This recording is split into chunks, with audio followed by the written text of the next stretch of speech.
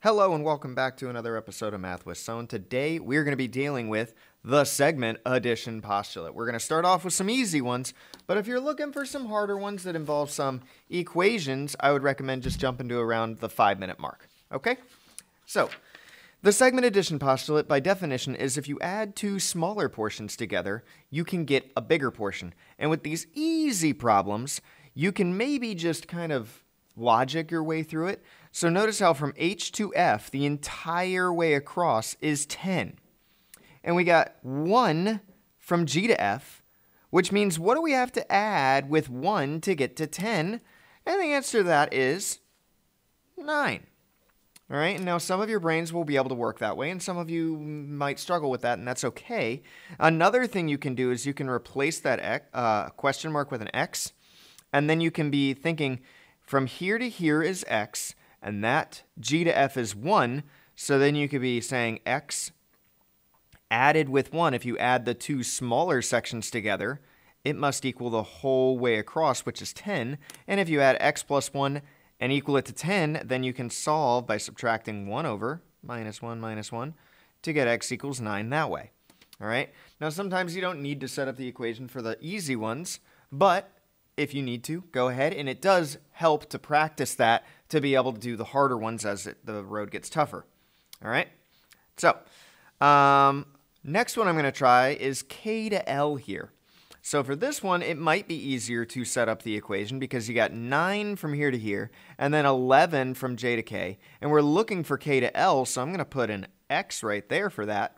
And if we add this chunk with that chunk with this chunk, all three together, all three will add to equal 26. So if we add 9 with 11 and X, that would equal 26. And some of us might need the equation for that. Others might not. You can combine like terms, or you could subtract the 11 and the 9 over. It's up to you. But I think it would be better to combine those to get 20 plus X is equal to 26. Subtract the 20 over, and you find out that X is equal to 6, which in this case is KL is equal to 6. All right. Moving right along, we're just going to keep on trucking. We got our first one that I would consider to be a little bit funkier. All right. So we know that the entire way across is equal to 49. All right. That's important. And we also know that we have these three sections, the E to D, the D to C, and the C to B, all adding up to 49. And we only got one of those things provided, the 16. So in this case, I am also going to need this 30 down here. And I'm going to start with the 30 because if I have the 30, if I look here, 30 is equal to 16 plus this C to B number.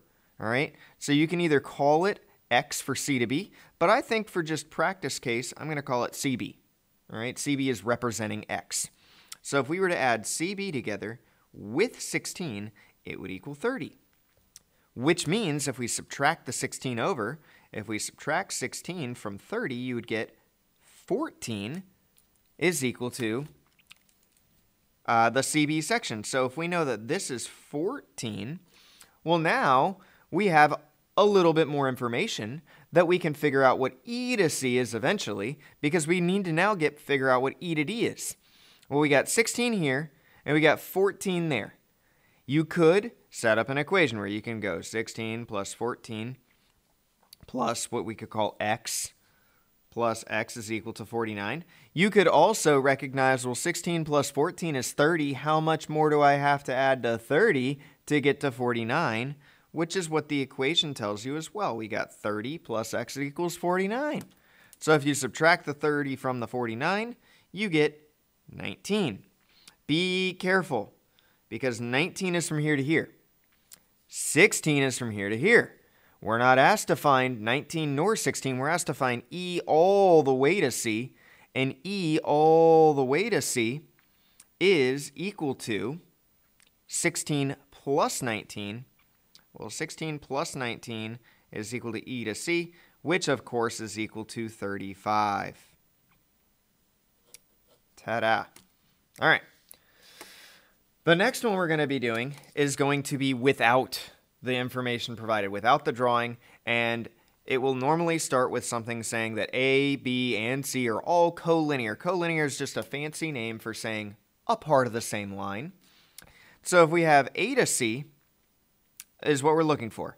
We are provided A to B and B to C. So I always recommend reading further, because I didn't read this part. Point B is perfectly between A and C.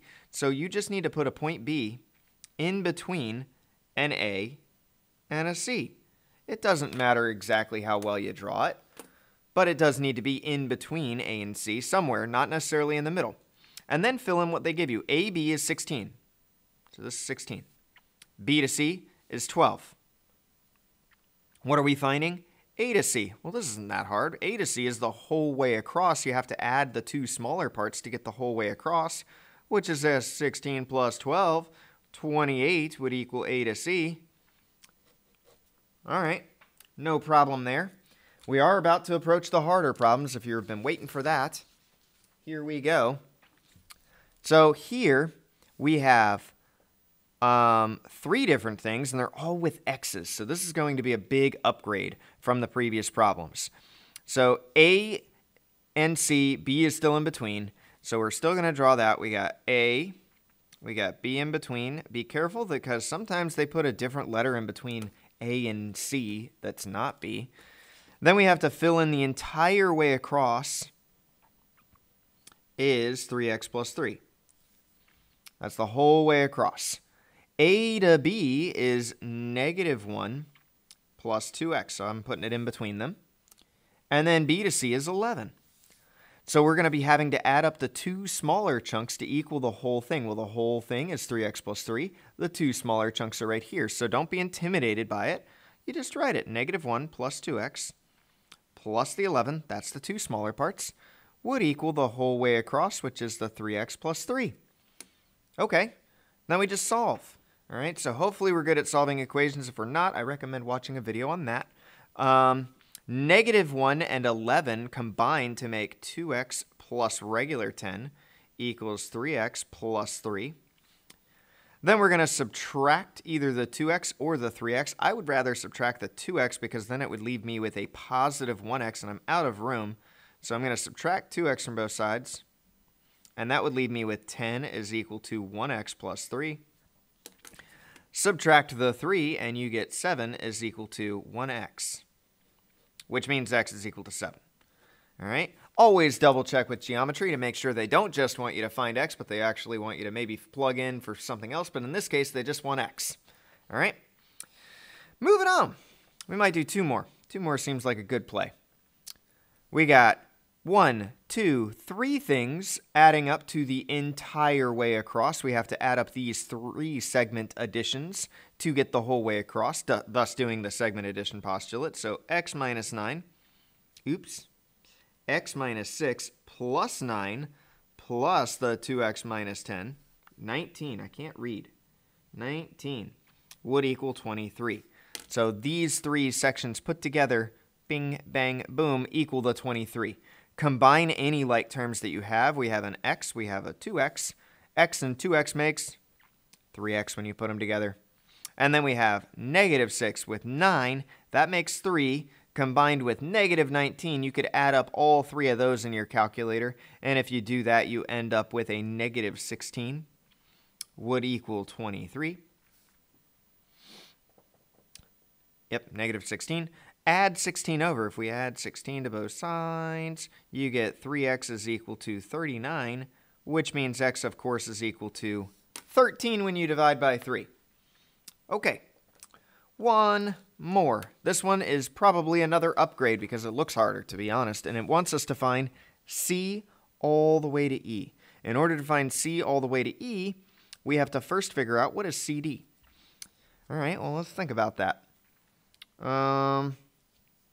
I'm going to call this part y, or I could call it CD, just for now. I know that 3x plus 47 and y would have to equal 27 plus x. I know that. Okay? I also know that y and 10 would have to equal this chunk right here from x to x plus 26. So y plus 10 would have to equal x plus 26. All right, well, in both of these cases, we got two variables, so we're going to have to go back into our like Algebra 1 brains, but it is possible.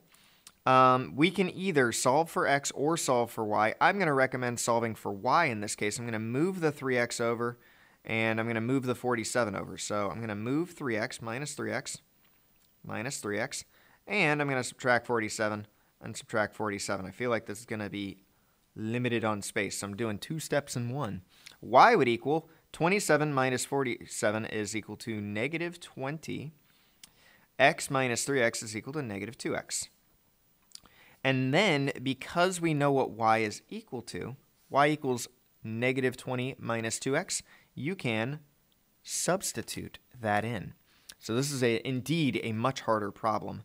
Negative 20 minus 2x plus 10 is equal to x plus 26. Okay, now we're just going to solve for x. We're going to add the 2x over. We're going to combine like terms. Negative 20 and 10 makes negative 10. We're going to add the 2x to the other side, which I am going to do mentally. If I add the 2x right here, we would equal that to 3x plus 26. Subtract 26 over. If you subtract 26 over, you get negative 36 is equal to 3x, which means that x would equal negative 12. Now notice that we're not looking for x. We're looking for c all the way to e. Okay, so c all the way to e is this chunk from here, c all the way to e. Well, we found out what x is. We can plug that in for x. Negative 12 plus 26 is equal to 14 for c all the way to e. All right, now there are some other ways to do that. That to me is one of the bigger ones that I find to be useful, is to do a substitution, but you can find the difference between these two, because the difference is the overlap, and then after you find the difference between those two, you should be able to equal it to the 3x plus 47 and the 10, but I don't have enough room for that, so that's just a different method. Your teacher might show you a different method for that. That one's a hard one, and because it was so hard, if you watched all the way up to this point, I would appreciate a like, comment, and subscribe, and otherwise, you stay positive, my friends, and I will see y'all later. Bye.